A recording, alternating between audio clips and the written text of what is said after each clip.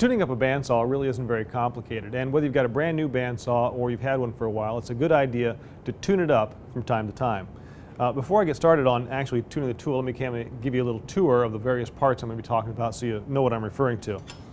Right up here, this is the guide assembly, and this red thing is the blade guard. I'm going to take this off for now just so you can see the various parts we're talking about, but of course this would go back on before we fire up the saw and make any cuts. On the guide assembly, you have two bearings, sometimes blocks. We'll see this on another saw. But you'll have two guide bearings on either side of the blade. Those keep the blade from flexing side to side. Behind the blade is a thrust bearing. This prevents the blade from pushing too far back as you push work through during a cut. This whole assembly moves up and down by loosening a knob back here.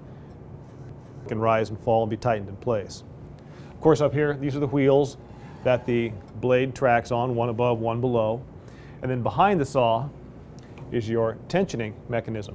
There'll typically be a knob up here that you can turn, and on this saw there's also a quick release, which is very nice. It allows you to release a bulk of the tension very quickly, save you a lot of turning up here on the knob. Now the first thing we're going to do before starting the tune-up is to back off these bearings, get them away from the blade so that as we tune things up here, the blade isn't affecting those adjustments we're making. These bearings are held in place by an Allen key. There's one here that locks these in place.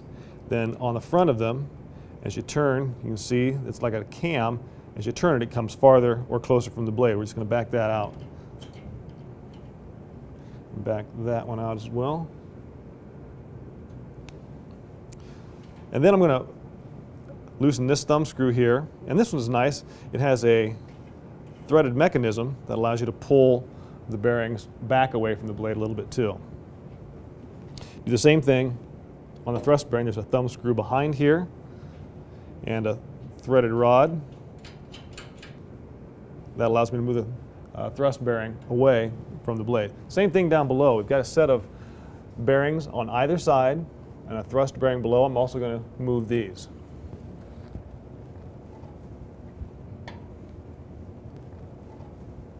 Thrust bearing is back. Loosen these, move them back from the blade, and using the hex wrench, we're going to loosen them and then back them away from the sides of the blade.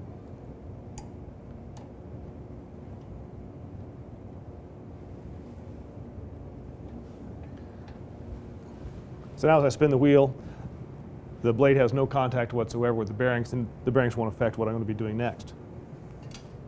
The next thing to do is to check that the wheels are coplanar. What that means is you want all four surfaces of these wheels to be in a straight line. And there's a simple way to check that. Just take any piece of scrap in your shop, make sure it has a straight edge jointed on it. You can also use a metal rule. A 4-foot level works well if it'll fit. Put that alongside the wheels, get it as close to the bearings, the center hubs, as you can.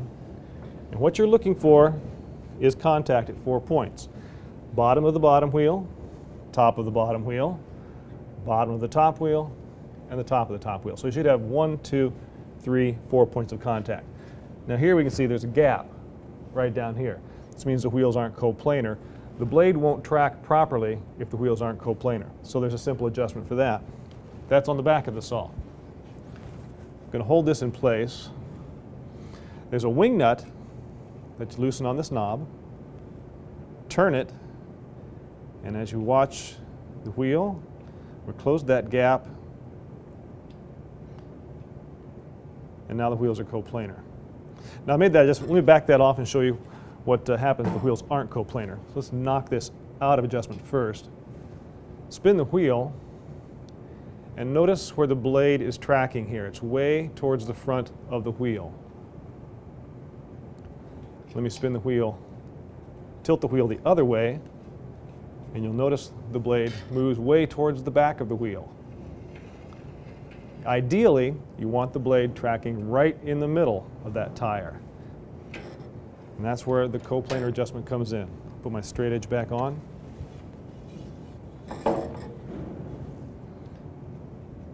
Close that gap again, touching at all 4 points.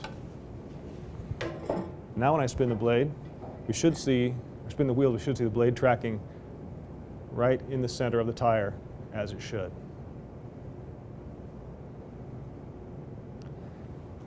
Now that I've got the blade tracking properly, I want to come along and adjust my bearings back to where they should be.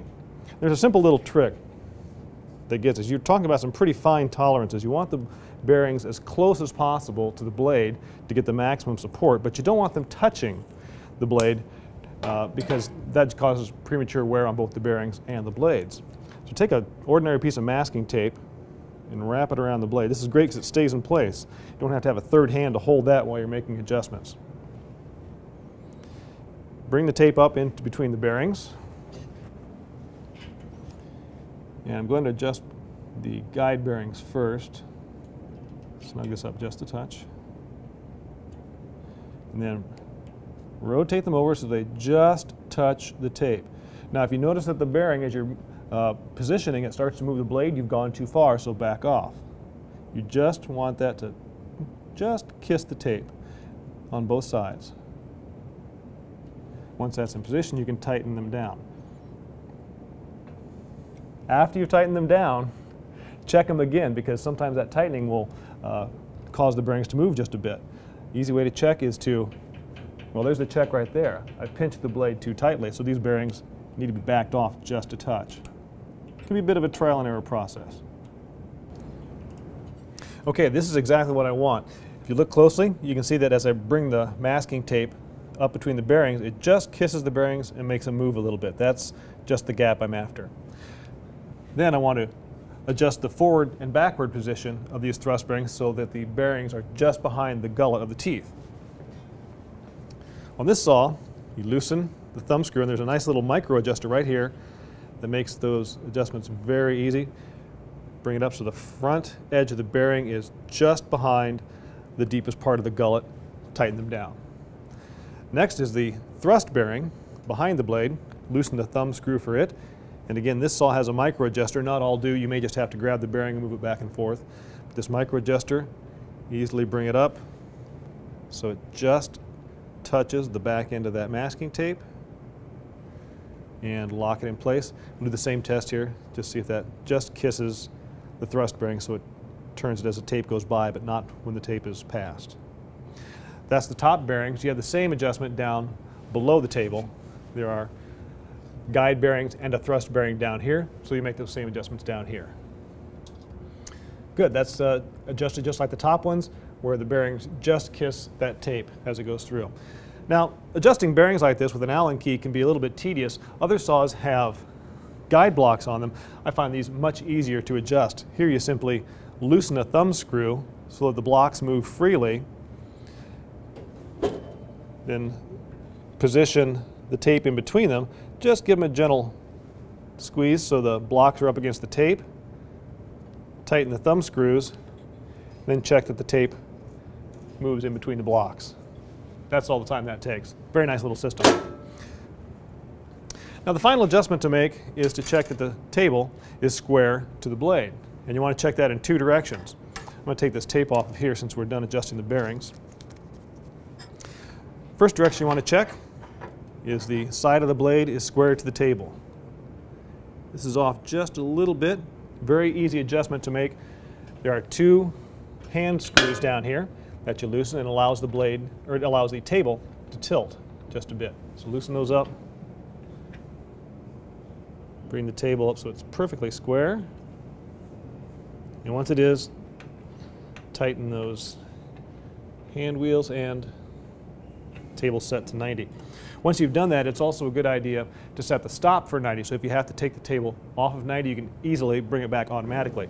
That's just a matter of taking this bolt that extends from the trunnion and touches the underside of the table, raising it up so it touches the table, and then tightening this screw to hold its position, or tightening this nut to hold its position. That takes care of the side-to-side square.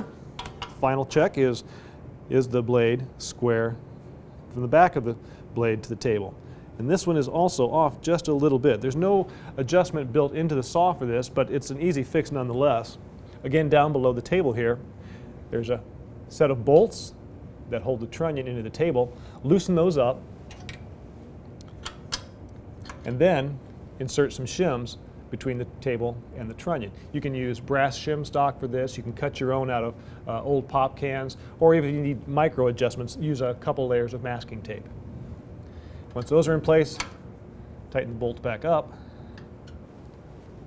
check your square, and that's exactly where we want to be. If you take the time to go through your saw like this and tune it up, I think you're going to see a marked improvement in your results.